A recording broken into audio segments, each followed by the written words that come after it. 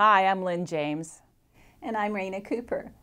We're with Penn State Extension, and we're offering an online course to help you progress in your training to become a certified food and wellness volunteer.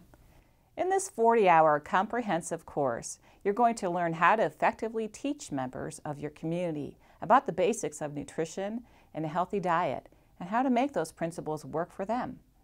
This involves learning to use tools like MyPlate and the U.S. Dietary Guidelines and how to read and understand nutrition facts and labels.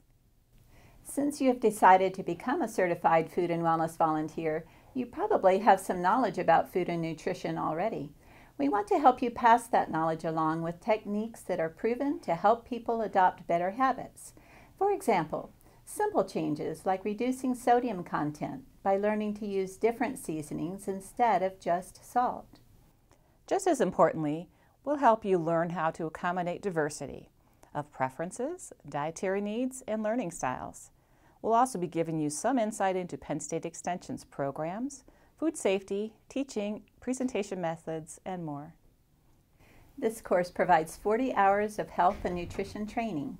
After completing the online portion, you will meet with Penn State Extension educators for a day of face-to-face training to help cement what you have learned and allow you to practice and ask questions.